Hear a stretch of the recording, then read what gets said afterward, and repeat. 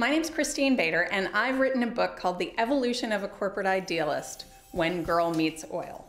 I joined BP as an idealistic, newly minted MBA, convinced that business was a force for good in the world. And I fell in love with that company. I worked in Indonesia and in China and in headquarters in London with BP staff around the world, investing in the communities near BP projects. Because everyone who I came across in the company understood that what was good for those communities was good for our business. And then BP broke my heart with a string of horrible accidents that culminated in the Deepwater Horizon disaster.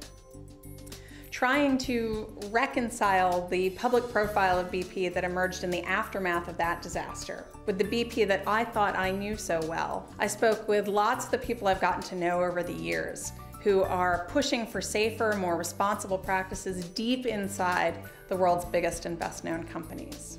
These are corporate idealists, people who see the potential of big business to do good in the world, but also know full well the serious risks to people and planet. These corporate idealists are trying to prevent the next Rana Plaza factory collapse, the next Deepwater Horizon disaster. But sometimes, obviously, we fail. I wrote this book for people who wonder what it's like inside a big company, whether you're thinking about working in one, or you're a campaigner, or an investor, or a customer who wants an insider's view. Or frankly, if you've ever read a headline about a corporate disaster and thought, what were they thinking? My hope is that my book will contribute to a more informed conversation about the role of business in society. My name is Christine Bader, and I am a corporate idealist.